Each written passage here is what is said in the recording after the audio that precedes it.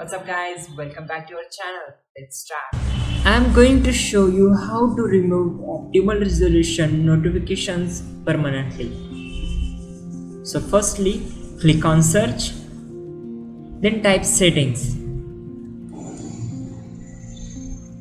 Okay, now click on it. So on this window, click on system. Okay, here you have to select notifications and actions. So now go down. Here you can turn off all notification from apps and other senders.